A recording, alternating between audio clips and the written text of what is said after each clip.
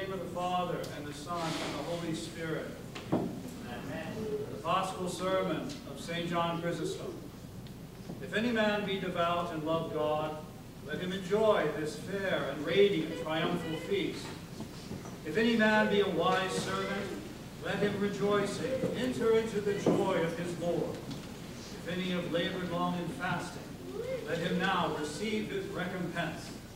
If any have wrought from the first hour, let him today receive his just reward. If any have come at the third hour, let him with thankfulness keep the feast. If any have arrived at the sixth hour, let him have no misgivings, because he shall in no wise be deprived thereof. If any have delayed until the ninth hour, let him draw near, fearing nothing. If any have tarried even until the 11th hour, let him also not be alarmed at his tardiness. For the Lord, who is jealous of his honor, will accept the last even as the first. He gives rest unto him who comes at the 11th hour, even as unto him who has wrought from the first hour.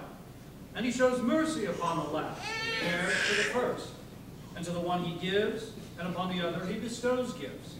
And he both accepts the deeds, and welcomes the intention, and honors the act, and praises the offering. Wherefore, enter you all into the joy of your Lord, and receive your reward, both the first and likewise the second. You rich and poor together, hold high festival. You sober and you heedless, honor the day. Rejoice today, both you who have fasted and you who have disregarded the fast. The table is full laden. Feast you all sumptuously, the calf is fatted. Let no one go hungry away. Enjoy you all the feast of faith. Receive you all the riches of loving kindness. Let no one bewail his poverty, for the universal kingdom has been revealed. Let no one weep for his iniquities, for pardon has shone forth from the grave. Let no one fear death, for the Savior's death has set us free.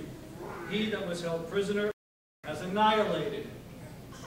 By descending into hell, he made hell captive. He embittered it when it tasted of his flesh. He was embittered. And Isaiah, foretelling this, did cry, hell said he was embittered. He was embittered. When it had encountered thee in the lower regions, it was embittered. It was embittered. For it was abolished. It was embittered. It was embittered. For it was mocked. It was embittered. It was embittered. For it was slain. It was embittered. It was embittered. For it was overthrown. It was embittered. It was embittered. For it was fettered in chains. It took a body and met God face to face. It took earth and encountered heaven. It took that which was seen and fell upon the unseen. O death, where is thy sting? O hell, where is thy victory? Christ is risen. Truly he is risen. And you are overthrown. Christ is risen. Truly he is risen. And the demons are fallen. Christ is risen. Truly he is risen. And the angels rejoice. Christ is risen. Truly he is risen. And life reigns. Christ is risen. Truly he is risen. And not one dead remain in the tomb. For Christ, being risen from the dead, is become the first fruits of those who have fallen asleep. To him be glory and dominion unto ages of ages. Amen. Amen.